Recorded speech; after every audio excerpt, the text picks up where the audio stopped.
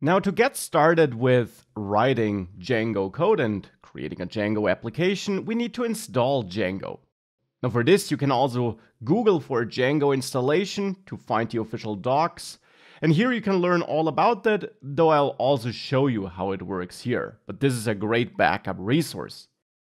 In the end, we'll need to run this command, though that might also be python 3-m pip install Django if you have multiple versions of Python installed on your system.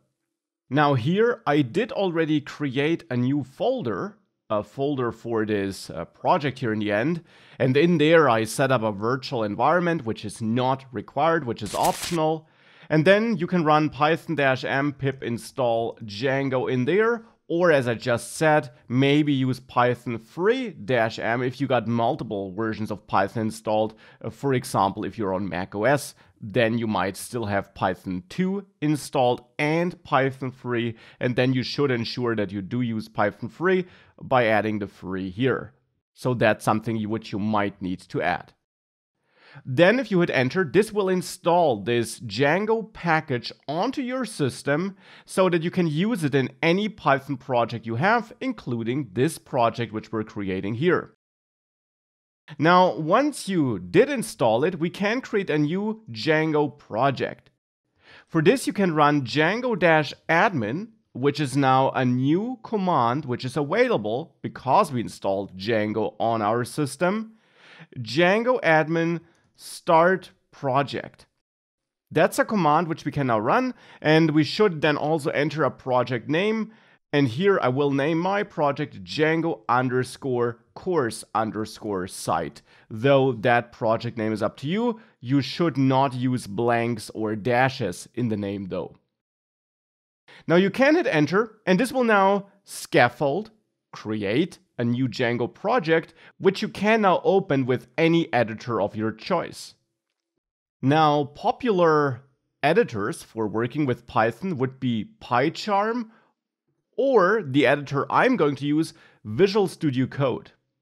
Visual Studio Code is a great free IDE which has great Python support with the right extensions installed, and therefore I will use Visual Studio Code here, and I already do have it installed. You can visit code.visualstudio.com to then download and install it for your operating system from there. Now once you installed it, you can open it and then open this project folder which you just created. In my case, Django_course_site with it. Now in that project folder, you should find a manage.py file and another folder which has that same name again, Django_course_site in my case. And I'll explain what's inside these folders in just a second. Now to finish the project setup here, or the configuration for this project, I strongly recommend that you go to View Extensions and you do install the Python extension here. So you search for Python and install that Python extension from Microsoft here into Visual Studio Code.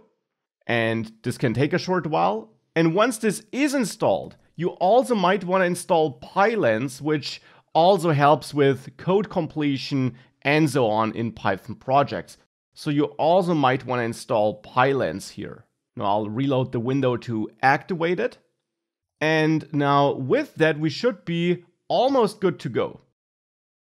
Here I'm asked whether I want to make Pylance my default language server for Python, and I'll say yes and reload. This window should pop up as soon as you open a Python file with it, which I did here. And now once you did that, you see I'm getting some yellow squiggly lines here that it's not finding this package, this module here. You might not be getting this. If you're getting this, make sure you press Command-Shift-P or Control-Shift-P on Windows so that you open this command menu, and there search for Python interpreter and then choose Select Interpreter for Python. And here you can choose from all the Python interpreters it finds on your system. And of course, those might be different from what you see here on my screen. Now in the end here, you have to choose the interpreter which you used for installing that Django package. Now I did select the correct Python interpreter here for me, and therefore these yellow squiggly lines are gone now. Now we can ignore this manage py file for now. This is one of the files created by the Django admin command when we created this project. Instead, let's focus on this subfolder here, which carries our project name as a name. In there, we got a couple of files. And when we look at these files, the WSGI and the ASGI files, we can ignore those for now. They are related to deployment, and I do talk in a little bit more detail about them and about deployment in general in my complete course in the deployment section. This does not matter to us here. The settings.py file, as the name suggests, is there for us to configure this Django project though, and this will be a more important file, and we'll come back to it from time to time to change certain things or add certain settings, though the default settings which you find in there will already get us pretty far, and you should leave those default settings as they are unless you have a good reason for changing something here. Now the URLs.py file, that's an important file, which in the end will control which routes, which URLs our website supports later. So that when we enter our domain.com/something, different things happen. Different pages are loaded and shown to the user. And we have to register all those different pages, the different paths which we want to support here in this URLs.py file, or to be precise, also in another URLs.py file to which I'll come back later.